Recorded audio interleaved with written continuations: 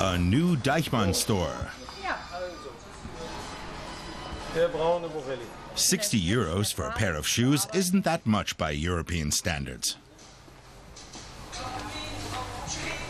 But the company's CEO is quick to stress that these are by no means cheap goods. Cheap is not a word I would attribute to us. Our products are good value. We aim to offer the best price-performance ratio on the market. So if we're offering a shoe for €19.90, then it has to be the best shoe you can buy for €19.90. Deichmann sells 120 million pairs of shoes every year, worldwide. The company doesn't make its own shoes. Instead, it buys them in bulk, primarily in India and China, therefore cutting out the middleman, and that keeps the prices low. Prices that generally attract a young female clientele. I like buying shoes from Deichmann. I can buy 10 pairs of shoes instead of spending €100 on one pair somewhere else.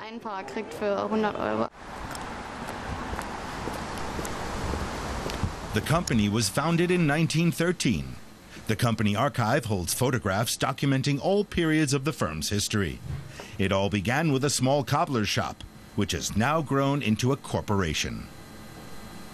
There's been continual growth both at home and abroad.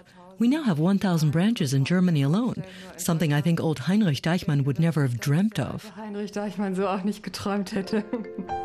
It was his son who opened a succession of branches in the 1950s. The company was growing, as was the family.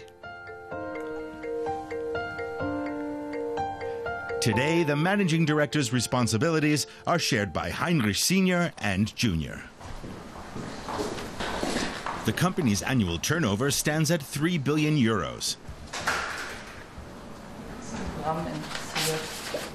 The business model has remained the same since operations began.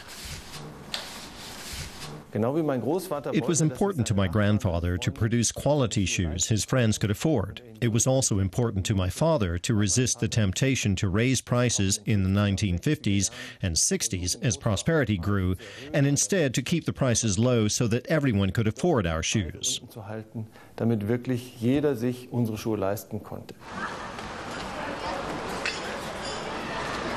Heinrich Deichmann finances an advice center in his hometown of Essen. It's a place for young migrants or socially disadvantaged young people who are having trouble finding work. Christianity runs like a thread through the Deichmann family history. God has given us gifts. One of those gifts is money. If we are successful and make money, then we would like a portion of those profits to go to people who are in such dire need that they can no longer help themselves and are reliant on help from others.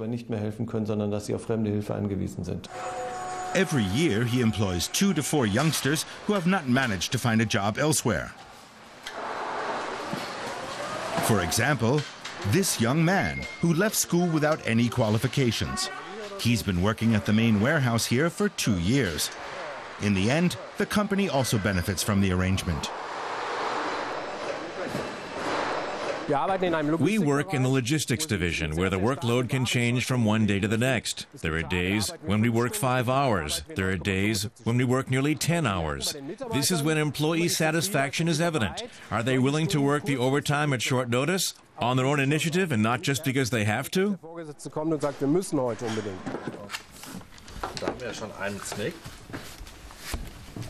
The samples department.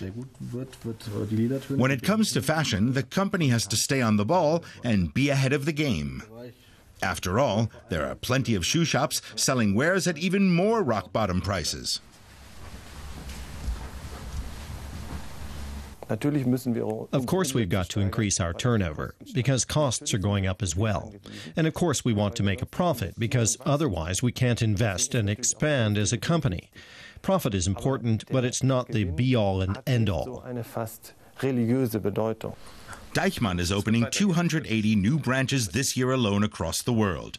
It's the largest expansion in the company's history to date, and this despite the global economic slowdown.